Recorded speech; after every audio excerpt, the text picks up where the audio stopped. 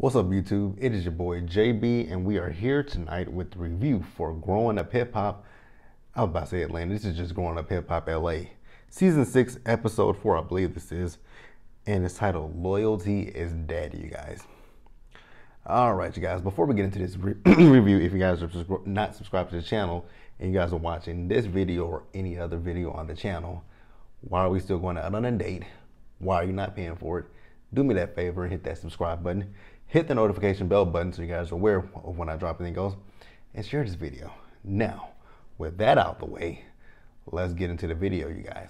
All right, you guys. So this episode, we open up the episode. We see JoJo, Angela, and Cree. They're meeting up at the location where Cree is going to be hosting this party for JoJo and Tanice's anniversary.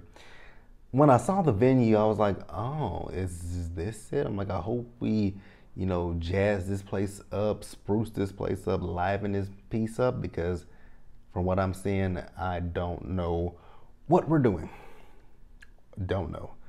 So then JoJo got a call from Tanice, so he stepped aside. So then Angela and Cree were having a conversation, and Cree and Angela were talking about Knotted Up Martin with the big ears, and who else were they talking about? Oh, the fact that what's her name? Cree. Cree has Cree is in a situationship, and Cree doesn't know how to let her guard down. Angela, however, has told Knotted Up Martin with the big ears that she loves him. I'm like, oh, why would you do that?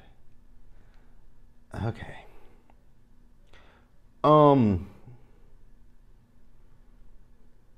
Oh, so I did skip something.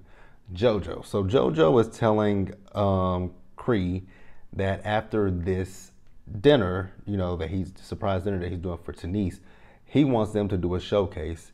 Then he suggested that Egypt perform without Samantha. I was like, oh, why? I don't want to hear either one of them perform, to be quite honest with you. I don't want to hear Samantha nor Egypt perform. But go off.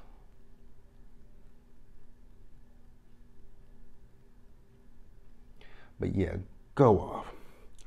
So then we move over to Savannah. So Savannah's at her crib, and Twist comes over.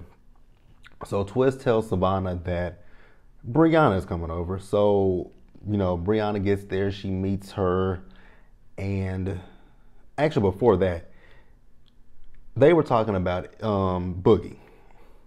So she told Twist that she's going out on a date with Boogie, and it's going to be a double date with Sam and Egypt. He told her that they're trying to bring her into that triangle and make it a square. Oh, God, that was hilarious.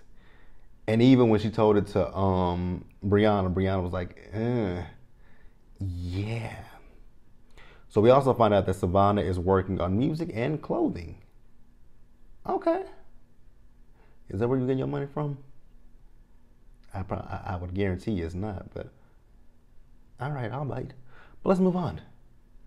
All right, you guys, so there are going to be two scenes in this review where I'm going to be like, and here's the first one. Sandy and Egypt. God. So Egypt is talking to Sandy about this double date that she's going on with Boogie and Vanna. Child, I don't know why. I'm going to say that the producers put this shit together because who? Actually, let's stop right here real quick before we even get any further. So I went to go pick up my car today because my car has been in the shop for the last few days because my belt on my car had come loose, in the car, the belt had come loose, and it was making my battery die, so I had to get a new belt and a new battery in my car.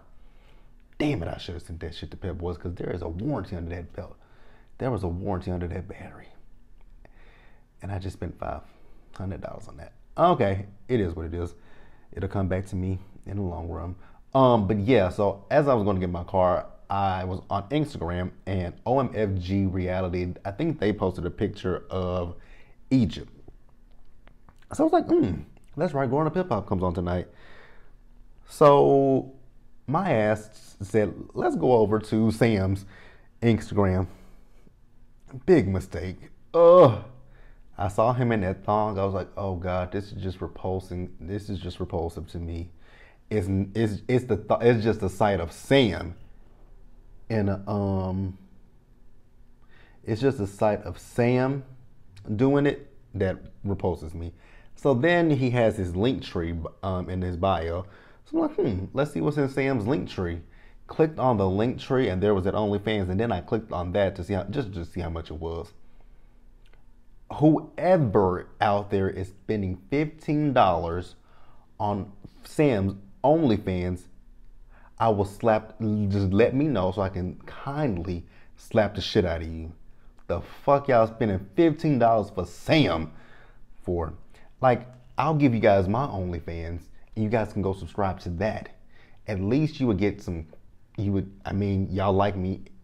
Y'all never saw me naked, but y'all like me on the channel.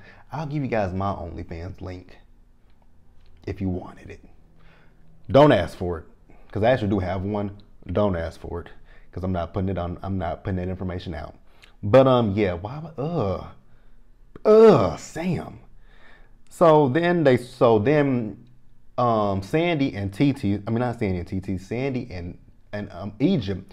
They started discussing TT and her alleged. We're gonna say alleged because I don't know that this is true. I don't know that this is true. From coming from Sandy, that crackhead looking auntie Dawn, and Egypt. So Sandy wants to say that this was already out there, and she just didn't want to throw it in TT's face. I'm like, what? You're doing it now, you dumbass. Like, you're throwing it in her face now by putting it on television so that the world can see it. Like, oh, with somebody like Sandy as your auntie, you don't even need a fucking enemy. So then Egypt once again is talking about the fact that, when me and Sam got engaged, I told TT that I wanted to get married in Jamaica, and now she wants to get married in Jamaica. Girl, how much sense does that make? So just because you want to get married in Jamaica, nobody else can get married in Jamaica? Is that what you're trying to say? Unless TT has the same exact date, save the date that you have, save the time that you have, then that would be an issue in the same location. That might be an issue. But if she didn't, shut up. You sound stupid. So then we see Vanessa. So Vanessa is with Denise, and they're looking at some clothes. She said, I think it's for what is the name of their clothes? I remember it from back in the day, but I can't remember. Pastry, that was it. So I think this is for pastry. So we see Denise, and then Angela shows up with Cree, and then Brianna's there. So they talk about relationships, and when it comes to Angela, I don't understand Angela whatsoever. And then the way she was talking, because Vanessa pulled her to the side so that they could have a conversation, and she was, the way you treating this is your sister. Your sister. Like, you are very dismissive. Everything she talks about, you are dismissive. And then when you make faces, she's like, what's that face? I didn't make a face. I didn't do this. As if the girl can't see. Child, I would have to tell Angela to kiss my ass. I literally have to tell Angela to kiss my ass. Period, point, blizzang. Let's move on. All right, you guys. So then we see Savannah. So Savannah is getting ready for her date with Boogie. And then Stevie Jr. calls her. So she tells Stevie Jr. that she's getting ready to go on a date with Boogie. And then somehow Google came up. So Savannah decided to Google Boogie. So when she Googled Boogie, a domestic violence case came up where he got into an altercation with a young lady over sex. Very interesting. So she was like, you know what? With me going on this date with him, I'm not a punk. I'm going to actually ask him, so you out here beating bitches up? Her words, not mine. So then, here's the other scene that was like a no-go for me. And I actually tweeted this. I don't care about this scene. And I got quote retweeted by tweet with the crying laughing emoji. God, I didn't care about this scene whatsoever. It's Egypt, it's Sam, and it's Boogie and Savannah on this double date. They're cooking. Oh my God, I really could have done without this scene. I could really do without talking about this scene, to be quite honest with you guys. But no, no, no, no. We're gonna talk about it because Sam said something that really got on my nerves. Sam really pissed me off in this scene. Actually, it was Sam and Egypt in this scene. Egypt sounds like a dumbass kid. Like Egypt literally sounds so stupid to me right about now. Um, so Egypt is still talking about the fact of TT having her wedding in Jamaica. Once again, just because TT is having her wedding in Jamaica, how does that stop you from having your dream wedding in Jamaica? Explain it to me, little girl. How does that stop you? Oh, that's right. It doesn't stop you, does it? No, not at all. So then, Sam. Sam, you tried it in this episode. You tried it in this scene. First time you tried it was when you were talking about let's do this for OnlyFans. Absolutely not. Nobody wants to see that bullshit. Pass. Then you tried it when you were talking about, Egypt. She's the daughter of Tretch and Sandy. I'm not calling her. I love Salt and Pepper up until the movie, and then really with Pepper with this show. Girl, go find some friends your own age. So she's a daughter of Tretch and she's the daughter of Pepper. Who is TT? What is her legacy? What is her claim to whatever? Who the fuck is Sam? Who the fuck is Sam? That's all I want to know. Who the fuck is Sam? Who is Sam? What has Sam done? Not a motherfucking thing, but get with a dumbass little girl. That's all you've done.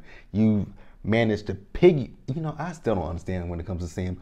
What the It's the whole entire family. For me, it's the family. I could see it if it was just Egypt, but it's that dumbass Sandy and then it's Tretch. Child, is he dicking every one of them down? Like seriously, is he having sex with the whole family? I'm not being funny. I'm asking a genuine question. What the hell is Sam doing?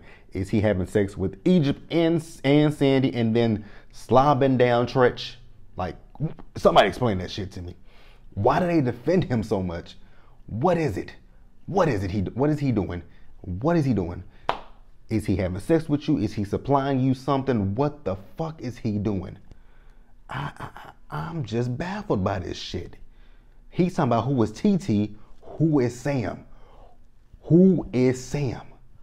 A grifter, a con, a leech, a mooch.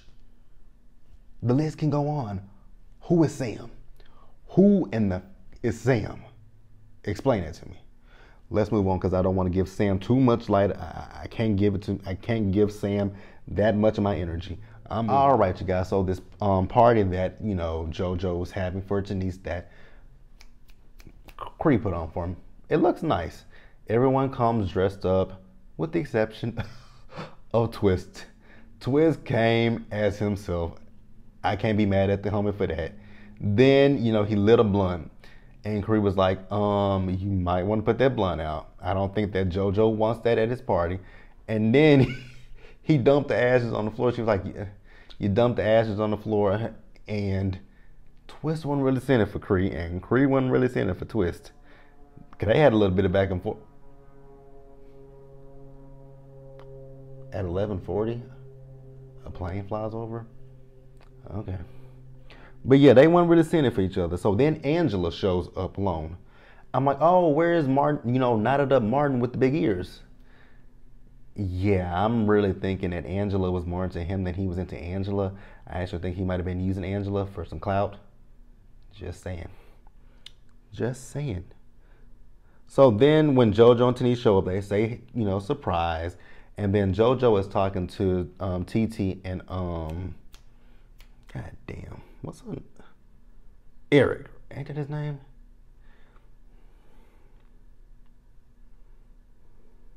But yeah, they were talking about when when is the wedding, and yeah, they were talking about when the wedding was. She says that she's talking about the destination wedding to Jamaica. When she was talking about that, I noticed that the cameraman panned over to Savannah, and Savannah had this weird look on her face. I'm like, Savannah, that ain't got nothing to do with you. Mind your business. So then JoJo goes over and talks to Cree, and Savannah was there. He was talking about the showcase that he wants to, the little showcase that he wants to do, and talking about Egypt performing once again. No, absolutely not, JoJo. We don't care.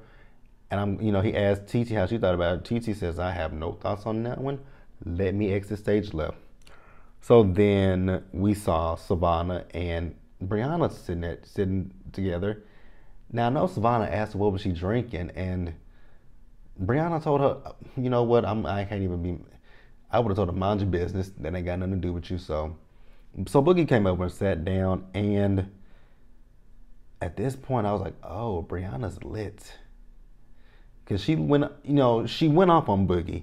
I'm not going to sit here and be like she was wrong for what she said and did. I'm not. But the alcohol in her, I'm like, that may have intensified things. Because the conversation that she had with Boogie needed to be had. It's the conversation about him at the nail shop with Samantha and with Egypt. So it was a conversation that definitely needed to be had. But I think maybe she should have had that conversation when she was just a little bit sober. I think, because things went from bad to worse with that situation. But like I said, I'm not gonna fault her for the conversation because it is one that needed to be had, and Boogie needed to see where he was wrong. Like, just because you're quiet when they talking about me, that doesn't mean shit. Stop them from talking. If I'm your friend, if you love me, if you care about me, don't let them talk about me in your presence, period. So I got where Brianna was coming from, but I just wish it had been when she was a little bit more coherent. You guys let me know what you guys think about that. But that's the episode. Like this video, leave your comments in the comment section below, and subscribe to the channel. Hit that notification bell button so you guys are aware of when I drop anything else, and share this video. Until the next one, stay safe out there. Take care of yourselves. Remember to wash your hands, wear your mask, socially distance. And if you don't wear your mask, be safe in whatever you do, and be blessed, you guys. And I'll see you guys later. Peace out.